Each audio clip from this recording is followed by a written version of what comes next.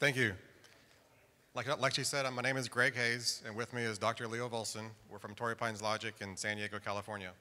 The topic today is LightSpeed.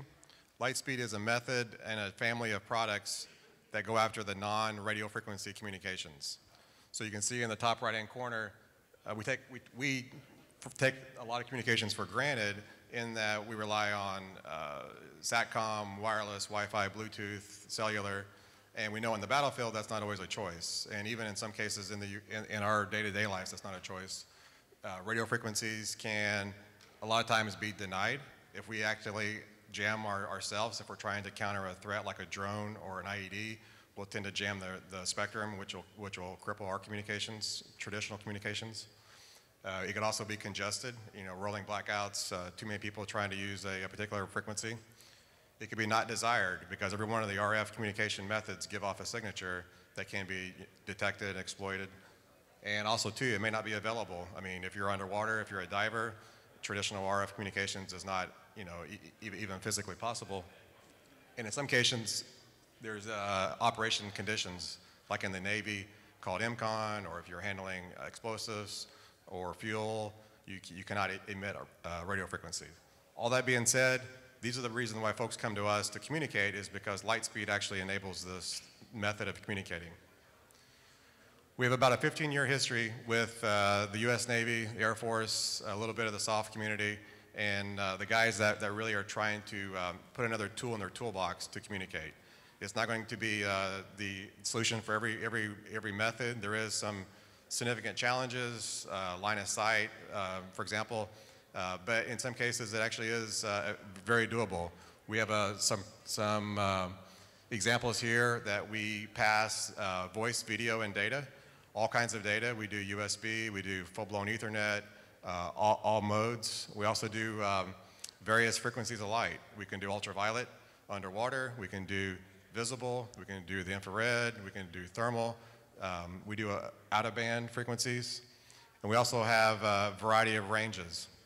Now the whole premise behind LightSpeed is the fact that one is we're not using radio frequencies, and two is we're not using lasers, we're actually using LEDs. So very similar to like this remote control here. I push a button and it's actually pulsing and communicating with that box over there. It's a very similar fashion.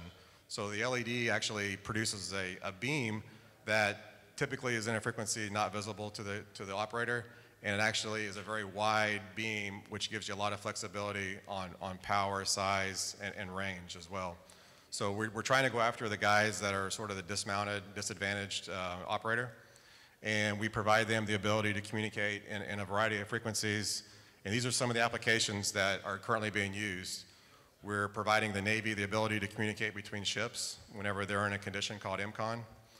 We're replacing the wires on the body. We're doing some projects with the Air Force Research Lab in the Batman community to actually eliminate the push-to-talk wires, the wires from the sensors to the body, and just from the torso to the head, and actually allow them to have wireless links. That's not Bluetooth, and it's not Wi-Fi, and it's not ultra-wideband. It's not anything in the RF frequency.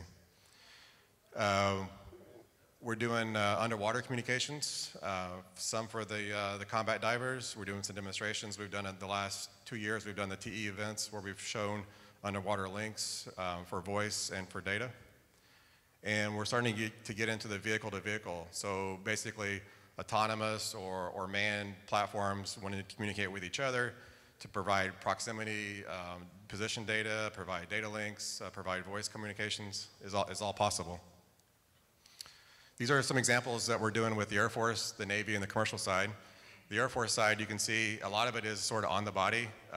The guys want to get rid of the wires, so we have like these coin-size nodes that they place around different locations, and it allows the communicating between the coins. And we also are doing, we redesigned their signal light gun, so now when they're sort of cueing an aircraft to provide the visible cue of the red, green, and white lights, they can also provide a voice communication as well, because we're modulating one of these LEDs to pass the voice as well. So it gives them a little bit more advantage on denied or non-RF environments to actually be able to carry a conversation. This is an example of a traditional binocular that we modified. and you can see the headset here and a little USB port. This allows you to carry a voice conversation and pass a couple megabits of data about 3 to 5 kilometers. And with a 7-degree bino at 3 kilometers, you're sort of painting a football field size. So you don't have to worry about the location or stability. You just basically, if he sees you, you see him, you're carrying a voice communications or passing data. This is the platform example that we were doing for the Navy. So 2 ships refuel at sea. They actually point these guys at each other. They're maintaining a separation distance, and they're getting like a 10 megabit data pipe. Again, non-RF. These are LEDs. So they're in full-blown MCON. They're not being detected. They're not being jammed. They're not being interfered with, and it allows them to communicate.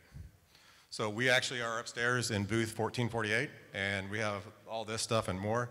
We'll be happy to show you more about LightSpeed, or we can answer any questions offline. Thank you.